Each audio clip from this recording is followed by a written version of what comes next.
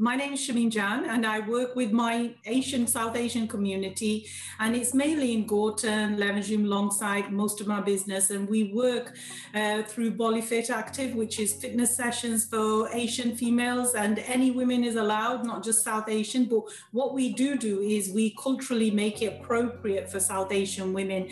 So the new project that we're working with, Manchester Primary Care Partnership and Levenshulme Inspire Centre, is called COVID Connectors Project, and it's run and led by volunteers in the community, and it's mainly from the South Asian community that we're working with. Well, this project is very important. It's very necessary at this moment in our community, because the community, from the point of view, what I'm seeing in the community is there's a lot of misinformation going on out there, and we need to make the community well informed, and we need to do with that with a proper structure that our community is supported.